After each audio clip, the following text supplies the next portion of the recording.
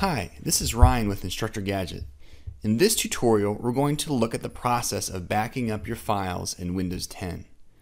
For additional information, you can visit us at instructorgadget.com or email us at info@instructorgadget.com to sign up for our weekly tips and tricks email. In Windows 10, you have a couple of options when it comes to backing up your files. We are going to take a look at the most traditional form of backing up your computer in this tutorial, but later we will cover the file history feature of Windows 10, which is more of a real-time backup, allowing for more flexibility when it comes to restoring previous versions of individual files and folders. The first step in the backup process is to connect a storage device. Typically, an external hard drive is the best option as it provides plenty of storage and is fairly inexpensive. You can also opt for a USB flash drive, although there's a good chance you won't be able to fit the entire backup file on it if you're like me and you have lots of photos and videos. CDs and DVDs are kind of a thing of the past when it comes to backing up your computer, but they will work. Like most activities, there are a variety of paths you can take to get to your final destination. I find that the easiest way to open most things I'm looking for is to simply search for them. In Windows 10, the search is located on the taskbar. Left-click once within the search field and type Backup and Restore. Click Backup and Restore Windows 7. Alternatively, you can right-click in the far lower left-hand corner of the screen, then click Control Panel. When the Control Panel opens, you can select System and Security, and finally click Backup and Restore Windows 7. You see, searching is a lot easier. From the Backup and Restore window, choose Set Up Backup by left-clicking one time.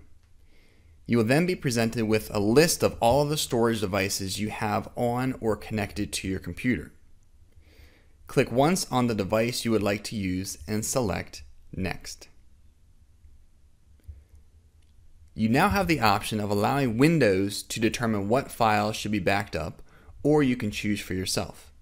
Of course, the quickest and easiest option is to allow Windows to choose, but if you only want to back up certain folders or files on your computer, you can choose a second option.